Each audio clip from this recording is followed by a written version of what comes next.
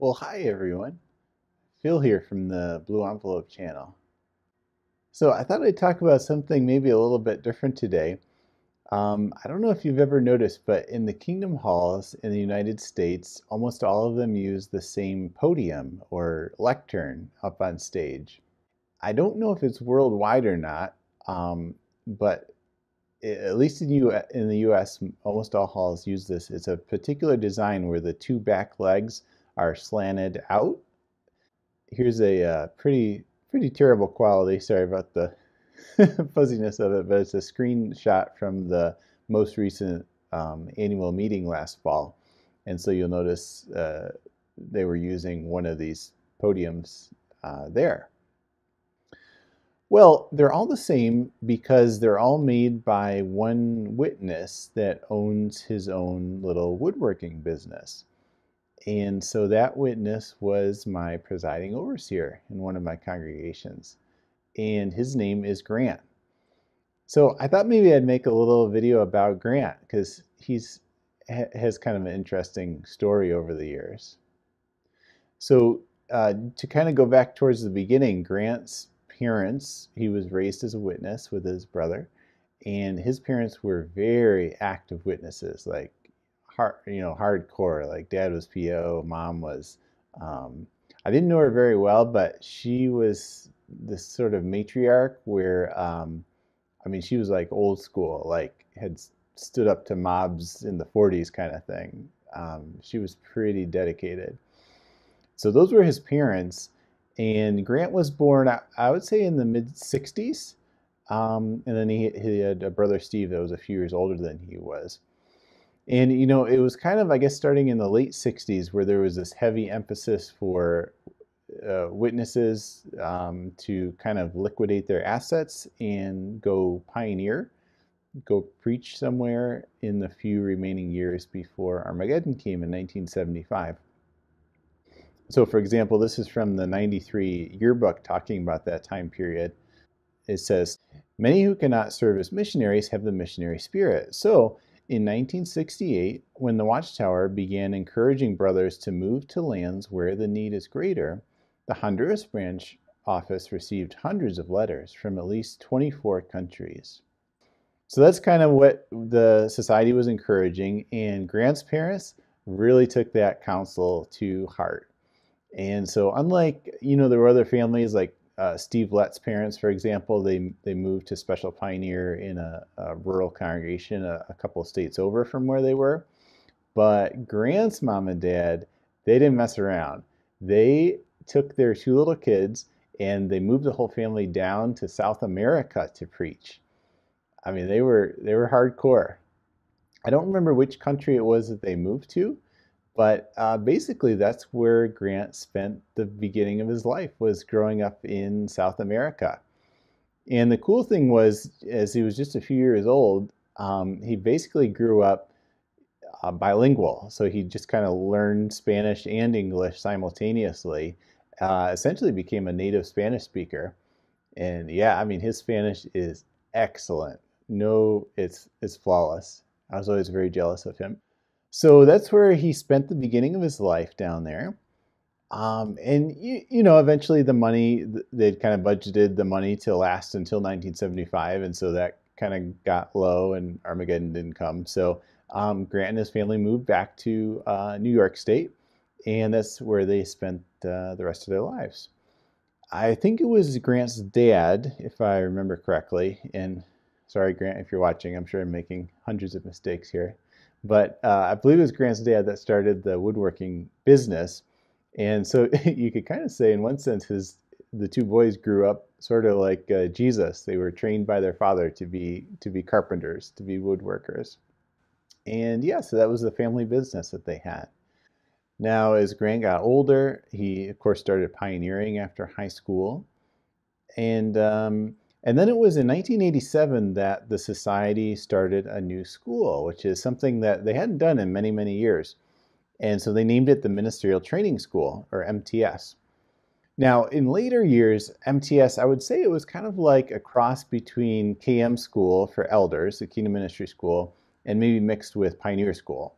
And that was kind of the vibe that you'd get there.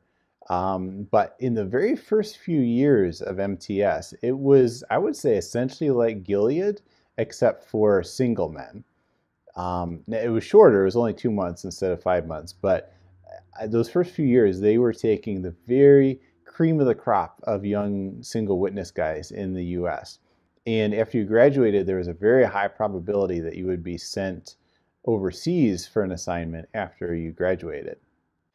And so, just to give you an idea of Grant's spiritual level at that time, he was invited to be in the very first class of MTS in 1987.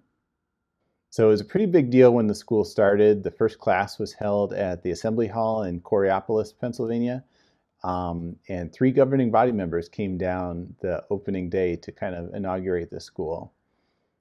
And so the class lasted about 2 months. And then at the end of 87, there were 24 students. They graduated and they were assigned to a total of 10 different countries.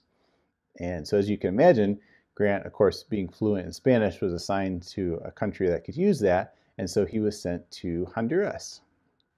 So Honduras was a place of focus for the society in that time period.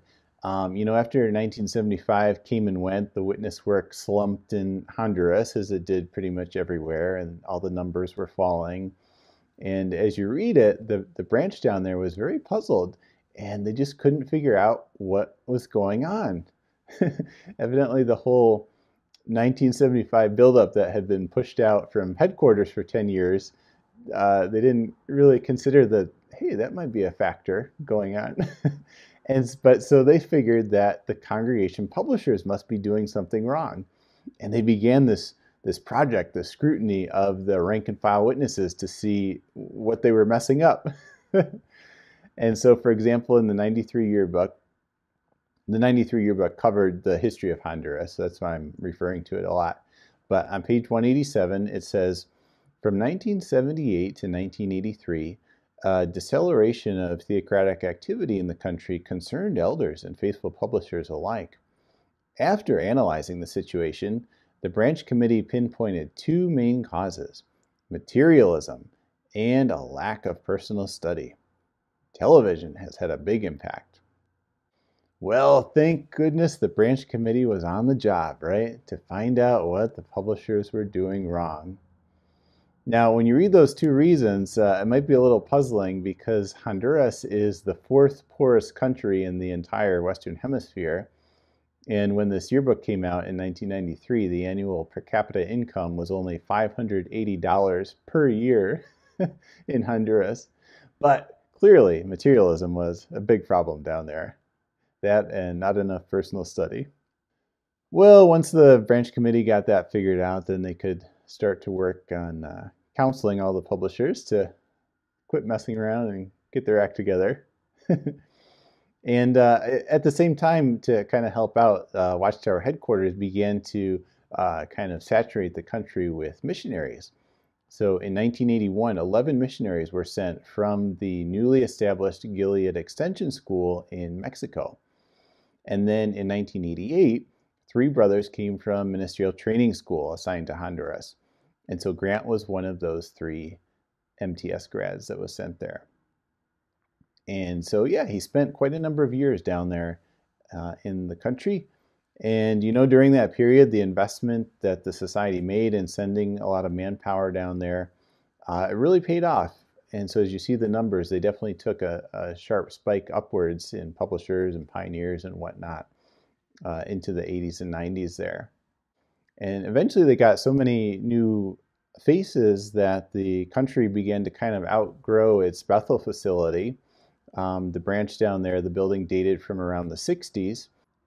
Grant and the 2 other MTS grads got there in 88, and construction on a new branch addition had already begun by that point.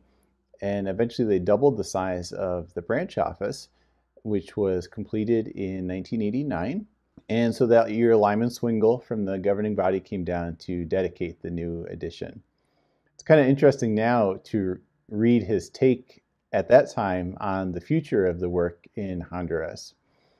So in the 93 yearbook again, it says, asked what he, Lyman Swingle, what he thought of the theocratic prospects for Honduras, his vision went well beyond the immediate future. He replied, The prospects for Honduras and every other country are very good because Jehovah's organization will soon be making the entire earth into a paradise. So those were his thoughts in '89. Lyman Swingle eventually died in 2001 at age 90, and Jehovah's organization hadn't quite turned the earth into a paradise just yet, so he didn't get to see that. I'm sure it'll be any day now. In 2011, the Honduras branch office that he dedicated was closed down by the society. It's kind of funny when you read in the 2013 yearbook, there's this big article that announced the beginning of construction for the new Warwick branch complex. And yet, as you read further into that article, it also mentions, oh yeah, by the way, we're closing the Honduras branch and 5 other Central American branches, and their work was taken over, it was absorbed into the Mexico branch office. So 40 Bethelites from those branches were moved to Mexico, and then 95 other Bethelites were fired that year. It's just, I don't know, it's just a little funny to think about them all getting their pink slips down in Central America as it simultaneously announced that the Bethelites in America are getting their third Bethel complex. So I'm sure they kind of had mixed feelings a little bit about that announcement. And in the years since then, the growth in Honduras, like many countries, has just kind of been stagnant. As you look at the figures for 2019, the average publishers last year are a couple hundred less than they were in 2016. I don't know, maybe it's that darn materialism creeping up again on them. The annual per capita income now is up to a massive $1,600 per year. So obviously raking in the dough down there. And so, yeah, Grant spent quite a few years down there. But eventually, as his parents got older, he moved back to the United States to help out. And he and his brother, Steve, kind of took over the woodworking business. Their dad died eventually. And actually, Steve, his brother, died young from cancer. And so basically, Grant runs the business himself nowadays, which I guess maybe it's a good thing. He's more or less the only one, considering how few Kingdom Halls are being built these days. I'm sure his orders have dropped off a little bit in recent years. Where we lived, which was in Western New York, there's a decent number of Amish communities in the area, and a lot of sawmills that Amish guys work at. So it's actually a pretty good place to have a woodworking business, just because there's such a supply of wood in the area. Well, I thought we could take just a little look at the website for the Grant's Woodshop here that provides the podiums. So this is the main page, and we can flip over to features here. You can see it kind of shows the main features of the stand.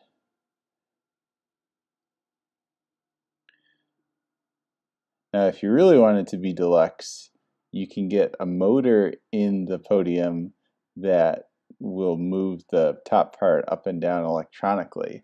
So those were pretty hoity-toity. Of course, our Kingdom Hall had one of those because that's the hall Grant went to, so we had the best.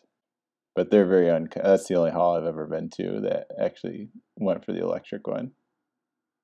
So he actually makes quite a few different things, but by far the main thing you see is this speaker stand.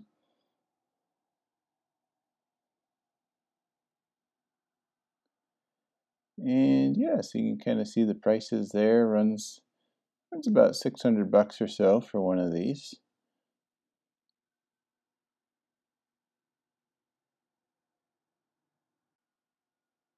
But he actually makes quite a few different styles, which again, you don't really see the optional styles like this. They're pretty uncommon.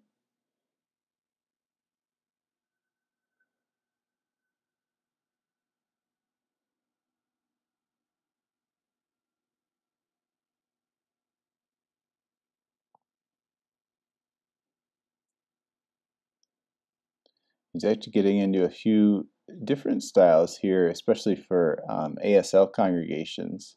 So ones where you can really move the front part low so that you can see somebody's hands.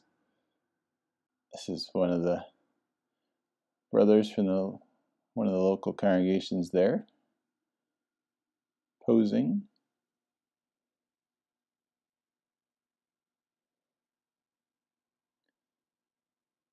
Let's see, what else do we have? He even makes little miniature ones for kids. I don't know. I don't think I've ever seen one of those in a Kingdom Hall before. So those are the stands, and then he also makes like matching tables for where the sisters could give talks. So this is one you see a fair amount with the slanted sides, so that the two women can kind of face each other and face the audience at the same time. And then he makes just kind of more general tables, even conference tables here. Those must be a bear to ship.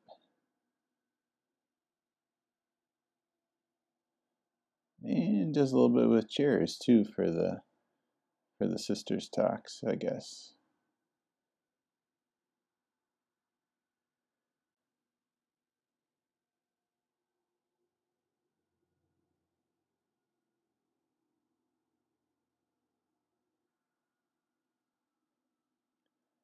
Then he has a little page with the different, stain options you can get.